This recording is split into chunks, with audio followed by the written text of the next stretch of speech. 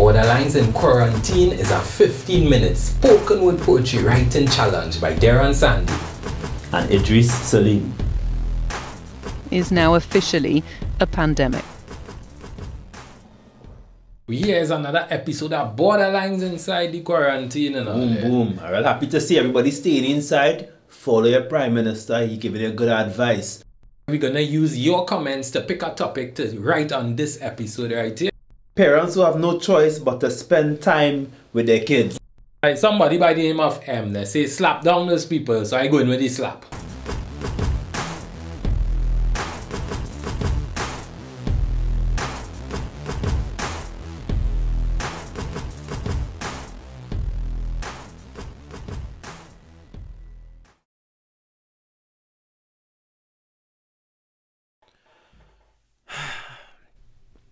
Journal entry number 7. Or 70. Or plenty. I'm losing track of time and space. I'm fine in case anyone asks. I have no fever. No cough. Delirium is kicking in. And the air is thickening. And I'm certain the little boy I've been observing, who my wife is serving, is beginning to notice that I don't know him. I try communicating, but the pedigree of energy when he plays for days is amazing. He's gravely afraid of bathing. And since the AM, the day when the PM address, let's just say I need MTS against his friend request. I can't unlike, unfollow, or unblock. The boy calls himself my son. Someone send some sunblock. The fact is, the amount of time he picks his nose, Lord knows how he hasn't contracted. I ain't good at this. I clearly out of practice. Have me weighing out which one is better. Death or being fair by balancing the pair in parent. I'll quarantine myself over here. Over there, she can fare with the dear one. It's never ending with this gremlin. I can't wait till the date in April when it ended. No extending. I sending him to boarding school. In foreign too. I was in the corner mourning this morning to thank the Lord the dwarf was unaware when this one appeared. Daddy, oh gosh, look your mother there. Don't judge me. Or is it a lapse perhaps in being a leader? And a certain guilt built in that causes amnesia. While I was on the grind outside holding the skies up, my wife was holding it down inside in spite of. The time inside has exposed some pockets in the word family that I never noticed. It's a weird thing how inconvenience could be juxtaposed with the opportunity it poses. Putting focus on what was once unclear, the substance and value gained in holding your loved ones near. Looking at your son in his eyes and seeing how he's a photocopy of you in real time. It shouldn't have taken a virus to spread the word that we need time with our loved ones.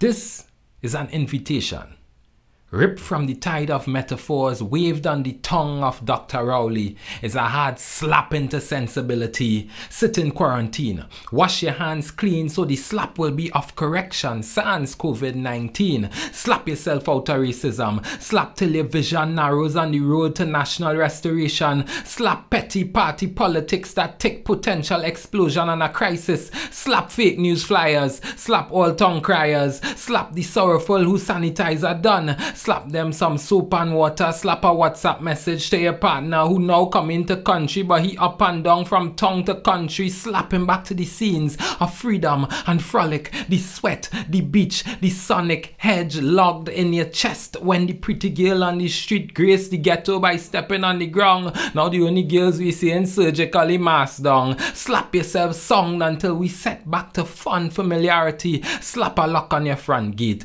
Throw away the key. Slap yourself so hard your mother go feel it. Slap yourself so hard your neighbors will see. This is a time of pain inflicted on all. Better slap myself inside than get slapped with the stick of sick and fall to a place where no slap could wake. Slap a long distance tap on a television's host back. Enough to stern a warning but soft enough to show that even in crap we wish you recovery.